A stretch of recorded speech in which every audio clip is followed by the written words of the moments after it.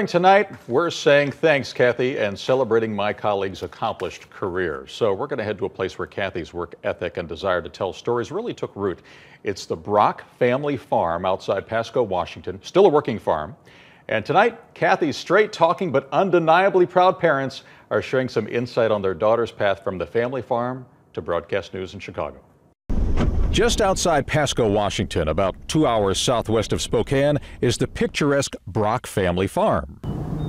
It's roughly 350 acres of rolling hills, crops, a couple horses, a loyal black lab, and this is where Frank and Carol Brock raised their 3 children. Kathy started kindergarten from this house. At a young age, Kathy was out driving a tractor, baling hay, changing the sprinkler pipe. On the farm, you learn to work hard, and she learned to work hard. She ran all of her farm equipment. It was a great place to grow up, and I really have to hand it to my parents, because when we were kids, I mean, we really learned a work ethic. 4-H, also a large part of Kathy's childhood. She trained horses and performed in riding competitions. She also raised sheep, showing them at the county fair. It's a form of public speaking for a very young kid.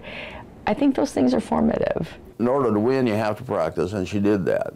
And she did that same kind of dedication in whatever she did. She's very kind, very gracious, and very thoughtful. Life on a rural farm didn't mean life in a bubble. Community involvement was woven into the family fabric, along with a daily consumption of news. We just felt like we needed to do that to keep ourselves informed.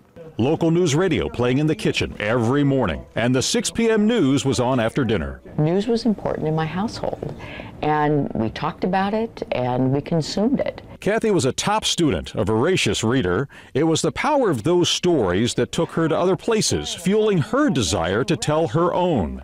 She attended Washington State University and the Edward R. Murrow College of Communication.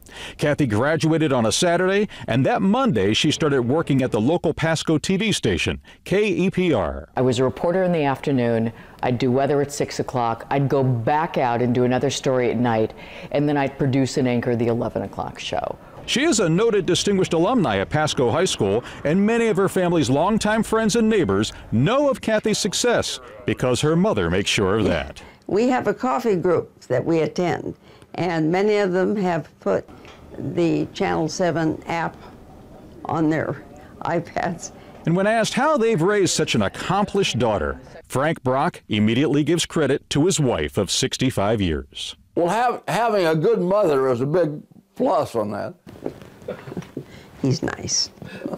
Yeah. He's also a very smart man, isn't he? Yeah, big 65 years. He knows all of that. Hey, if you like that video, be sure to subscribe to our ABC7 Chicago YouTube channel.